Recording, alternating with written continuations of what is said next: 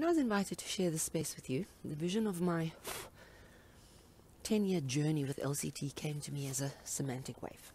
I saw it immediately. And for those of you who know me, I naturally drew it. There it is. Now, for anybody new to this community, you will have gathered by now, this is a field in which we all draw or wave our hands, and everybody knows what you mean. There's very little as powerful as a common language, and LCT is fast becoming the lingua franca of knowledge practice research in any field, and way beyond education. So I'm going to take you on my cumulative learning journey over the past 10 years, across LCT dimensions, and drawing on a number of the different instruments. Now, I've shared this journey with many of you here today, but there are a number of individuals whom I regard as my personal Virgils. I think it only fitting that on our last day at LCT 3, a decade down the road since the early Knowledge and Knowers chapters were being circulated, that we reflect on how far we've come and pay homage to a few remarkable individuals who've helped shape the field. So I'm afraid this reflection is a very personal one. It is rather selfishly through my own gaze and insights and about my journey, but in relation to the field. So we're going to start right at the bottom of the wave. There I was, beginning of my career in higher education as a lecturer at a University of Technology on a brand new multidisciplinary diploma program. Now, our first cohort of third years was in 2009, and without exception, they declared their first 2 years as an absolute waste, because the first half of this third year was in a self-regulated, simulated factory environment. They saw absolutely no connection between the latest automated technologies they were expected to master and the preceding theoretical courses like material science and digital systems and electronics. That was the start of what was probably to become an obsession with the theory-practice disjuncture. And so it was that my good friend and first mentor in this space, Cecilia Jacobs, took charge of things. Before I knew it, I was back at my alma mater, University of Cape Town, to do my master's in higher education studies. Part-time. There I was, a 44-year-old single mother working full-time with 2 decades of in-the-trenches real-world teaching, when I was first inducted into several alien discourses, simultaneously, academic, educational, sociological, to name a few. I railed at the system, these head-in-the-clouds people, for its utter impracticality. I railed at the terminology and the turf wars and the inaccessibility of the discourses. I sat in Cecilia Jacobs' office every few weeks and cried my way through my master's. Everybody needs a Cecilia Jacobs. I remember the pain, I mean this, of tackling the discourses and the powerlessness I felt. I kept saying, as I said in several letters to Cecilia, I have read 2 million words by now, and they all say the same thing. There are systems that oppress. It's our duty to unpack those, and it's our duty to make explicit the tools with which one can unpack those so as to change them. But I was mature enough at the time to know that that powerlessness was probably exactly what my first-year students were feeling.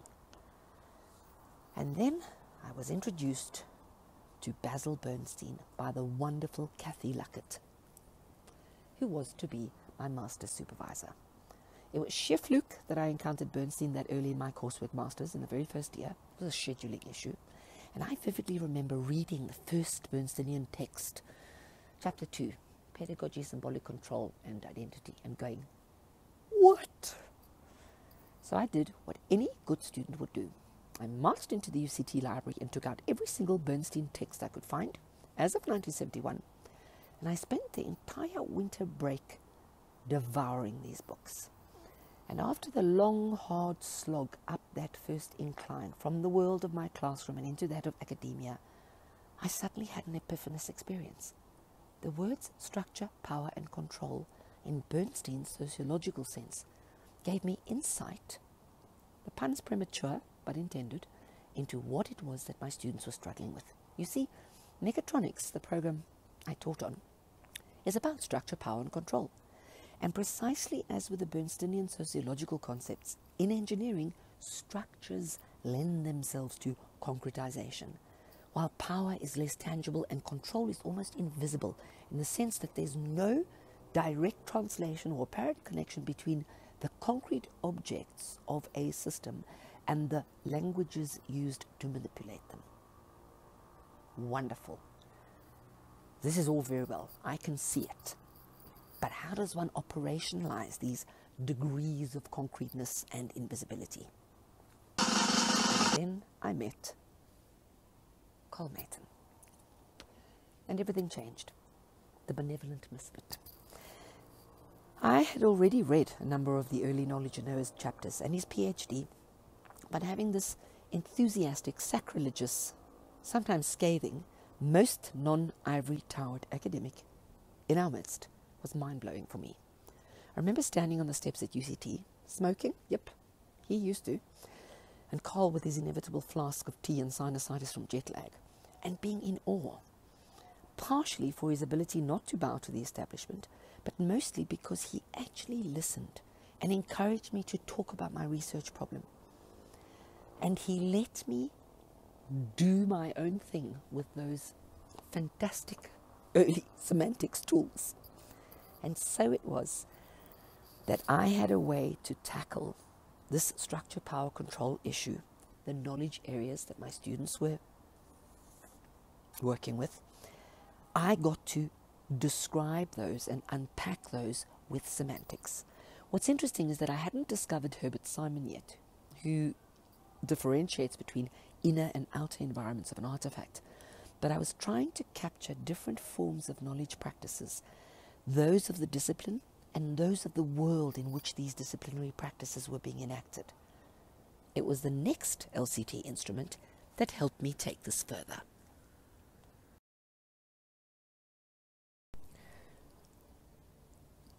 With my master's behind me, I started looking towards my PhD and had begun to work with academic staff on curriculum at CPUT. Now, it was clear to me that the engineering standards, the new engineering standards, were trying to build a holistic professional, and that most of the outcomes ostensibly or apparently had nothing to do with disciplinary knowledge per se. Rather, they were about attributes and dispositions.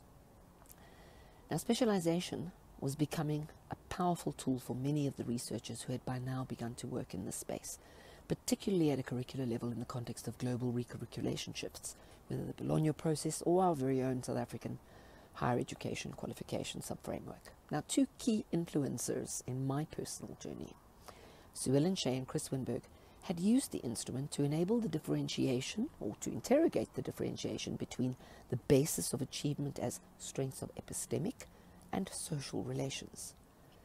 Now, specialization has continued to be the go-to instrument in the professional curricular space, and has certainly been instrumental in my academic development work, enabling staff to unpack things like the graduate attributes and to see the relationship between the epistemic relations and the social relations in their curricular and pedagogic spaces. Now, I've also used it to explain the different bases of legitimation in engineering assessment, and more recently as an instrument to review the development of our national engineering education community of practice. During this work with staff across many institutions, students had begun to raise their voices in protest at the very question of legitimation. Whose knowledge? Whose rules? And while the country was focusing on the students, I witnessed increasingly low morale and even desperation as academics tried to make sense of their roles and their work.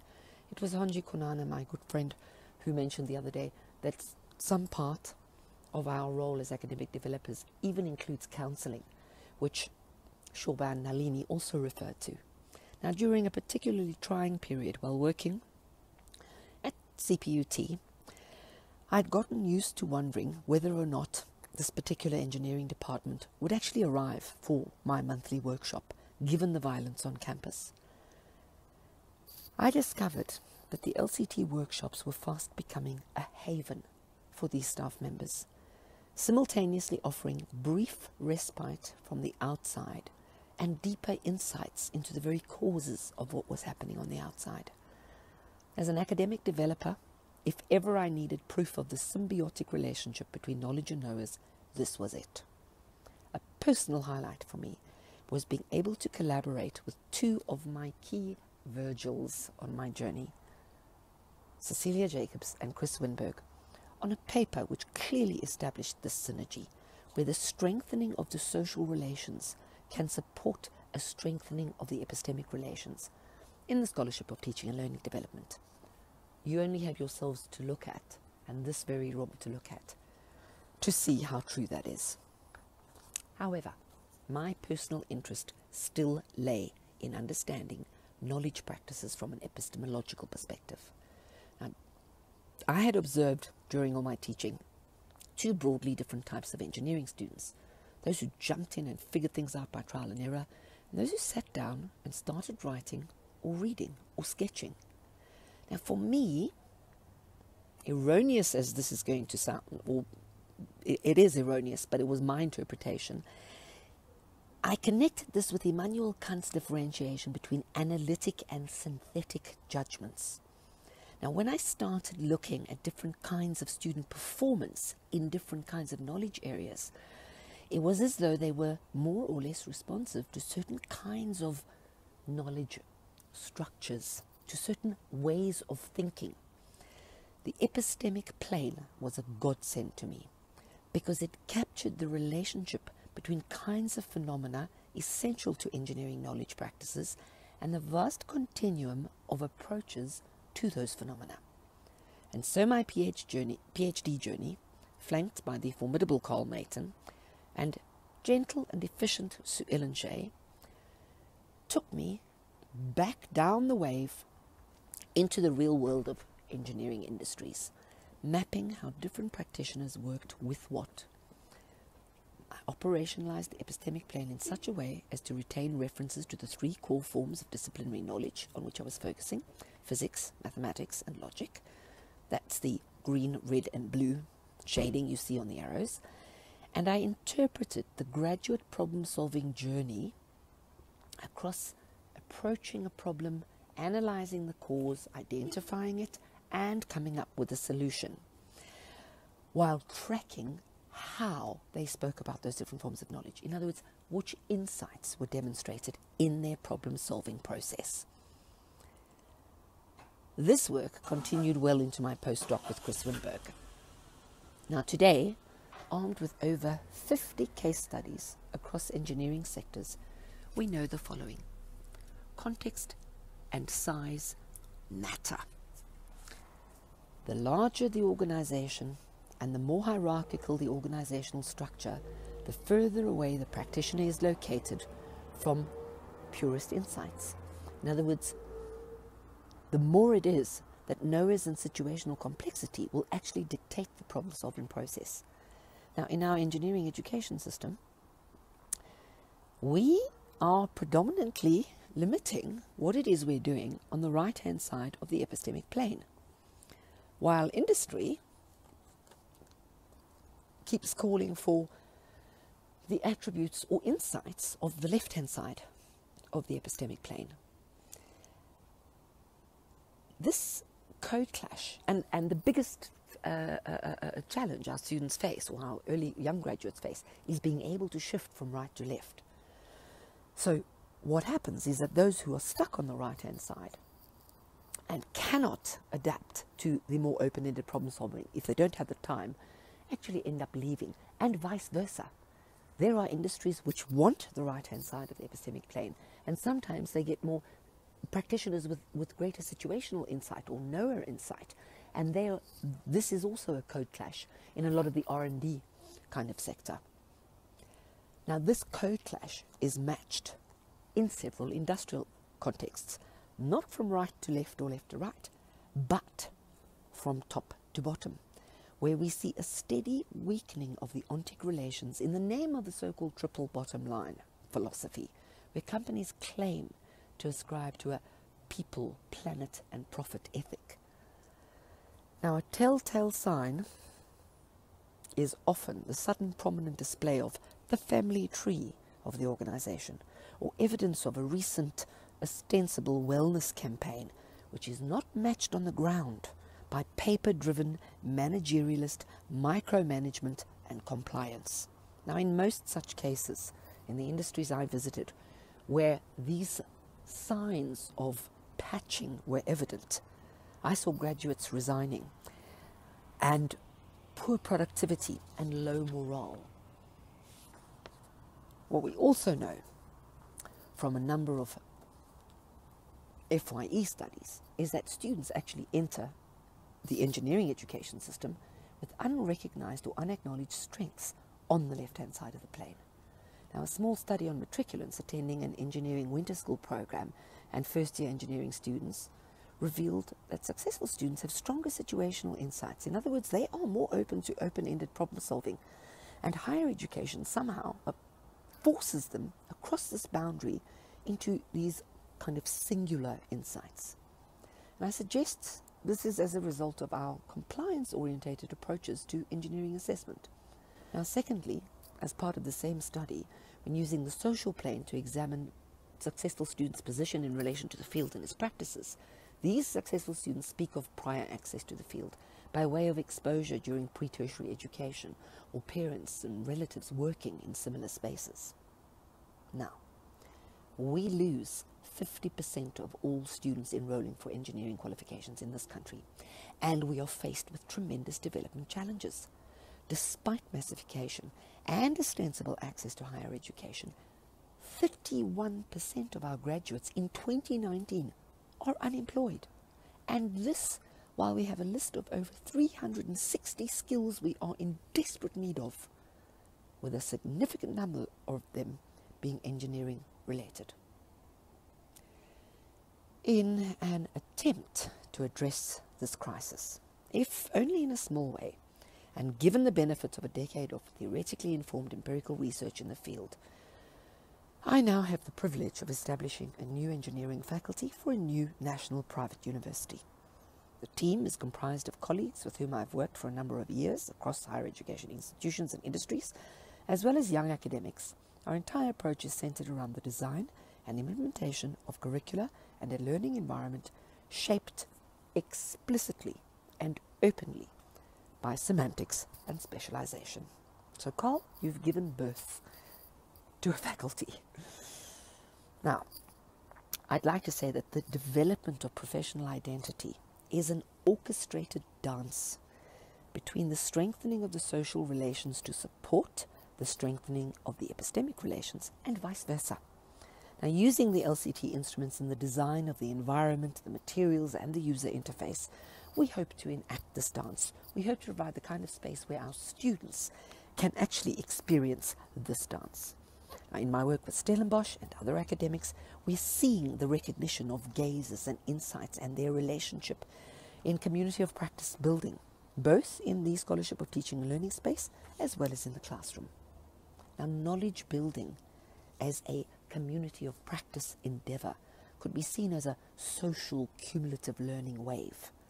In simple terms, the effective symbiosis between knowledge and knowers, concepts and contexts, I believe, is underpinned by what Bernstein terms the relational idea. Navigating complexity requires the social realist both-and position with clear consensus as to the phenomenon behind the knowledge practice, particularly in more complex evolving professional regions. When there is no consensus or no clear relational idea, we're not talking about simplicity. We're talking about seeing the golden thread within the complexity. In other words, where we do not see this and we see distinct code clashes, any practice is doomed to fail in the longer term. Now, it's one thing having experienced this personally, having researched this empirically over the past decade, but it's an entirely different thing when you experience such code clashes at a deeply personal level. Okay.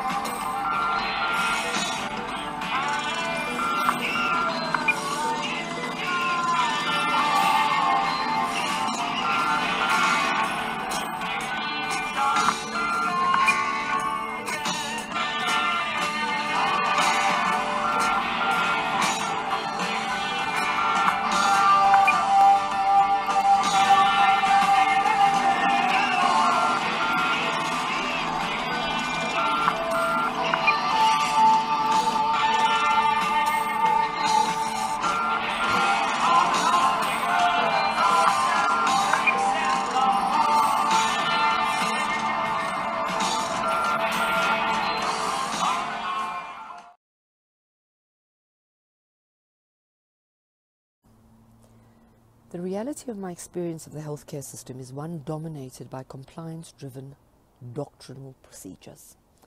Every bit of evidence of low morale and inefficiency that I had gleaned from my engineering problem-solving research to date was visible.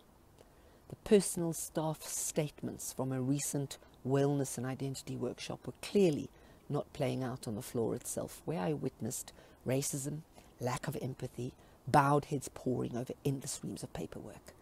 Staff confirmed inordinate amounts of documentation, which no longer enabled them to do their real jobs. Now, this was in stark contrast to my session with my code-shifting surgeon, whom I've known for a number of years. At our post-diagnosis consultation, which he conducted on a public holiday as a result of my work schedule, thus clearly demonstrating what we call nowhere incite, taking the human being into account. His first words were, "Let's talk about your situation and what is going to work for you." So he starts on the left-hand side of the plane. He then moved into summarizing the standardized tests I'd undergone, and then into a technical and scientific analysis of the tumor in question. Now, I had already examined this tumor via software I'd installed, probably illegally, from the discs handed to me by the various radiologists. I was more interested in the equipment and the procedures. It just comes from being a researcher in the field automatically. Nevertheless, we talked through all of these, and then he shifted specifically into the bottom right quadrant, demonstrating appropriate doctrinal insight when he took me through the practicalities and logistics of the surgical radiation and treatment procedures. And he ended with, "You need to prepare yourself for the paperwork you're going to encounter." Well, that must have been the understatement of the bloody millennium. Despite all the appropriate authorizations and years of premiums, thousands and thousands and hundreds of thousands of rands that I have forked out to my medical aid, and the ostensible full coverage, and the paperwork-ridden testing and hospital procedures, there have been 140 emails between myself and the various suppliers and practitioners over the past 6 weeks, with incorrect allocations, demands for payment, miscommunication between different subsectors, and thousands of words in fine print. Now, if I, as a privileged, educated, middle-class South African female, am drowning in the incomprehensibility of this system that has the audacity to call itself health care, what of the millions of less fortunate human beings in our country? Secondly, as when I first was inducted into academia 10 years ago, I am again reminded of that feeling of utter powerlessness. And I want to suggest it's not about the inaccessibility of the discourses. I believe it's about clear evidence of ever-weakening ontic relations. At best, the absolute lack of consensus as to the purpose of any particular system. At worst, just blatant dishonesty. My expectation that the healthcare system is about caring for health has not been met. By the same token, I believe that a significant number of our students entering the higher education system expecting an education are not receiving one for precisely the same reason. An absolute lack of consensus as to the purpose of the system, if not downright dishonesty. Now, in some strange way, the LCT tools have been a friend in need, I kid you not, because they've helped me see and understand, and given me another, albeit unofficial, research project. But understanding is not enough. Seeing is not enough. So I've decided to conduct my own personal protest. Appended to the responses of at least the past 50 emails is an open letter to the healthcare system. Now, the letter introduces the reader to my context and work in fairly accessible terms, I believe, and offers a full reflective account of my experience and an analysis of their system using the epistemic plane. Now, they want to ask for feedback. You get endless little emails saying, we would appreciate your feedback. This is a customer care survey. We would appreciate your feedback. Well, they got their feedback.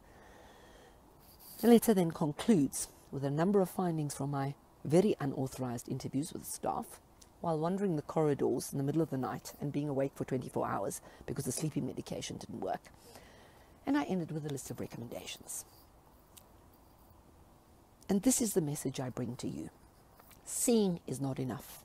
Seeing and understanding must empower the student to become a legitimate participant in society, staff to change the way they teach, institutions and organizations to interrogate what it is they are. Aslam Fatah and our panel on Wednesday support precisely what it is that LCT has set out to do. Offer an analytical, explanatory and transformative framework for knowledge practices. We have seen such rich examples of the transformative power of our LCT community over the past decade, right here this week. Personal examples for me in this space are Sharon Clarence and Steve Kirk with their tremendous work on truly enabling access to discursive practices with semantics. Mags Blackie for paving the way forward with conceptualizing chemistry education. Hanley Ardendorf tackling and engaging with issues around decolonization in science. Colleagues, we are privileged to have access to this space, these colleagues, mentors, each other, these powerful, very powerful instruments. The one thing I believe we share is what Bernstein terms the relational idea. I think there is a golden thread here that can lead to the kind of action that can truly begin to transform this neoliberal capitalist mess we're living in.